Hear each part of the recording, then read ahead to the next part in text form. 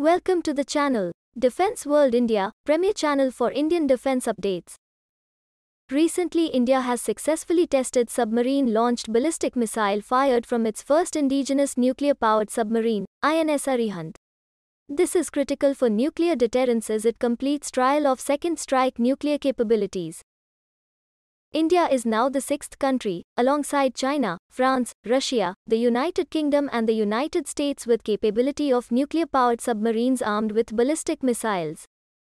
India's submarine-launched missile program started with Sagarika, K-15 or Kalam 15. INS Arihant, on which the missiles was tested as fitted with K-4 SLBM with larger range and developed along the format as the land-based counterpart Shaurya Missile. K-4 is an intermediate-range ballistic missile with range of up to 3,500 km and a payload of 2 tons.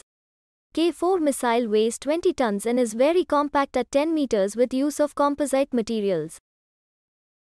The K-4 missiles were first tested in 2014 and their final trials were carried out in 2020. It can effectively dodge the ballistic missile defense systems by undertaking three-dimensional maneuvers. Arihant-class submarines together with Arihant, Arindam and one more unnamed submarine will be equipped with K-4 missiles. K-5 missile with a range of 5,000 to 6,000 km is under development.